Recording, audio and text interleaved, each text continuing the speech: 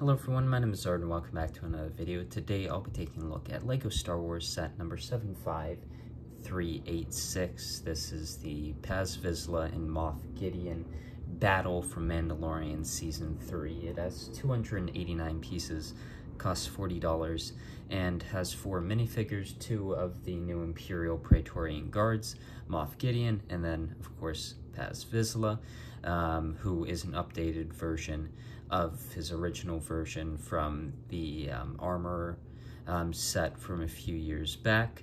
The Moff Gideon is new to this set, and then the Praetorian Guards are new as well, not exclusive to this set, as they will be coming out in the Advent calendar in September, at least one of them, to get a third one that you see in the scene. The little build here is a wall, you've got a door, a turret at the top for Moff Gideon, and then the rock work that you see continuing into the smaller battle pack released in the wave as well. The wall itself and design of it, I think it looks pretty good. I think it's a decent display piece and actually a really pretty solid one at that. I think this is one of the better smaller Star Wars sets I've seen, and I'm sort of split a bit on it because I really love the look of the set, or at least from probably here down, because above it is sort of seems a bit unfinished, but below that point I think the ground, the studs down there, the door detailing, it's all really quite well done, and I think all the minifigures are quite good as well. So this set, you've got the space for your minifigures. It's pretty crammed down there. There's of course a lot of studs there, but there's just not a ton of space there, which is why they do show it on the box as having your characters off that base and sort of standing up there, but of course to keep those characters always standing up, unless you put them on a base yourself, you really can't do it without placing them there. The door has the function of going up and down. It can lock up there, which will show you a feature in a second. There's a little lamp post there, and then the rock work as well, with the main colors being dark bluish gray and light bluish gray for the base, and then the dark tan rocks that are continued into the battle pack. The side of the build does have a little compartment. There is a sticker, which and the little crate, which is the same design crate as the one in the battle pack. There is that, and then the little sticker is a pretty cool detail of Moff Gideon's light cruiser, the set that came out a few years back with the first Moff Gideon figure, and you have a little space to put a character, your crate, really anything you want. The little lamppost build there, the locking mechanism of the door is this right here, so when you pull it up, it just stays right there. You need to push it up for it to come back down. And yeah, of course the back of this build is quite ugly and doesn't really look all that great with the anti-studs and the feature of being able to hold up the door. The back of the build, it has no space really for anything. There are 2 studs there, but realistically it's going to be pretty hard to fit one of these figures back there with all their accessories.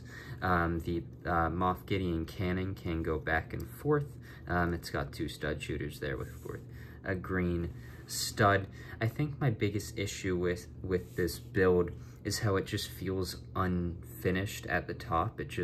It feels like it could have kept on going a little bit, and it just, with the black pieces, it just sort of throws off the continuity of everything. It just feels unfinished to me from the top, but from about here, these 2 stickers right here for the lights down, I think it looks amazing, and it's one of the better builds I think I've seen in a Star Wars playset like this, which I really like.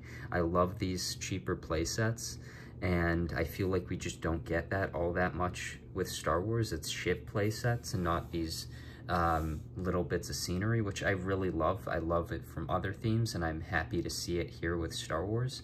The minifigures are definitely the highlight of this set. The Imperial Praetorian Guards have their red look from Season 3, a new helmet mold, and then printing around the back, and then from the torso to the toes, and 2 different weapons there. They have red heads underneath, and I think the helmet mold is quite nice.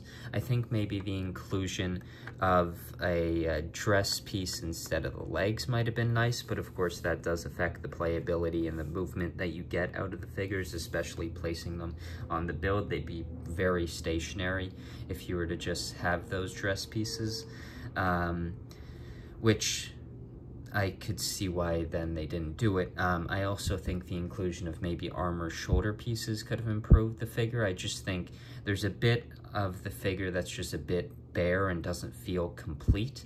The helmet's really nice, the printing's really nice, it just feels like there's something missing from those figures. Paz Vizsla is slightly different from his previous variation. I really like his weapon. I think that's built up nice. His back piece is as well.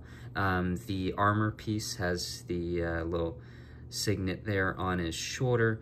The armor is printed onto that larger piece, and then toe, torso, really all the printing you would want. The helmet is slightly different with some of the lines around it as well, but one inclusion of this that I think is just great is the side printing on the helmet. It's very small, but something that I just really think elevates this figure, and I was sort of impressed by really how good that figure was having it. And then I think the highlight of this set is definitely this new Moff Gideon figure in his pretty accurate to the scenes of his outfit from The Mandalorian, the black and red armor with a new helmet mold. So this set does have 2 helmet molds, this wave 3 in total with those Imperial Commandos. The helmet is really quite nice.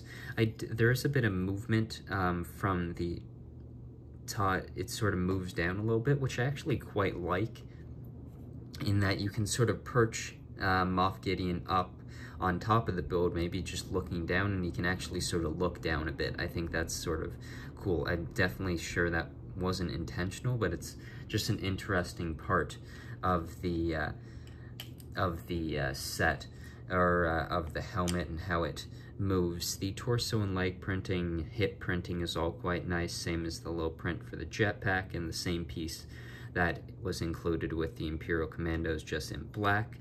He does have a new face print for this set, as well as a new skin tone for the set. 2 faces there, and then he also has a hairpiece included, which they've pretty much made a common practice at this point, including with helmeted characters, that you get a hairpiece, except, funny enough, the main character of this show, I don't think Din Djarin has got a hairpiece for any of the newer sets with his face print in it. There goes Moff Gideon, I guess. Yeah, I think the build is quite nice. Connecting it to the smaller battle pack, you've got the clips there, and then the clips on the battle pack. You've got a longer display there. This would be a $60 display with the $40 set and the $20 set. Together, I think it looks fine. It's not overly spectacular together. I think the sets honestly work better by themselves.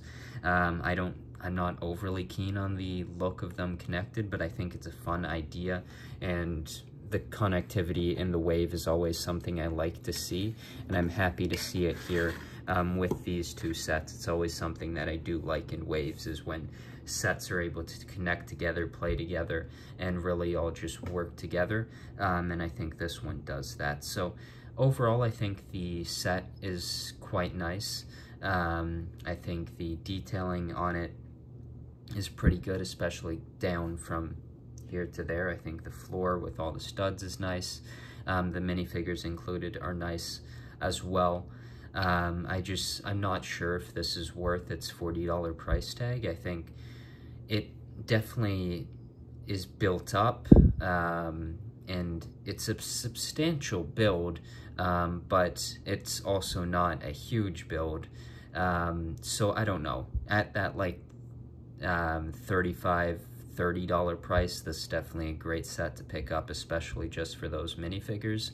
And as a display piece by itself, I think it's a pretty strong one, and I think it will go well with other Mandalorian sets especially.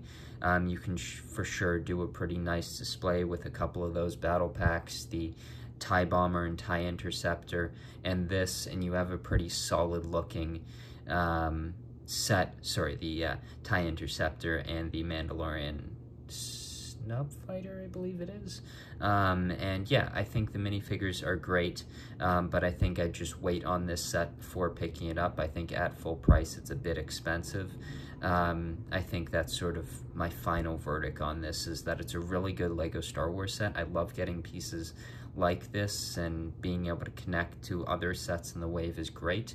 2 no molds for figures are great, and I think the minifigures are really nice. I think you can make some improvements on the Praetorian Guards. Definitely maybe a dress piece, but that definitely affects the mobility. Maybe adding an armor piece would be nice. I don't think that really affects anything. Of course, Moff Gideon having that cape with the black on the outside, red on the inside would be absolutely great, and would really elevate that minifigure. But where it is right now, I think it's a pretty solid LEGO Star Wars minifigure, and overall I think it's a solid LEGO Star Wars set. Just I'd definitely wait for this one until it goes on sale. So thank you for watching this video, and I'll see you in the next one.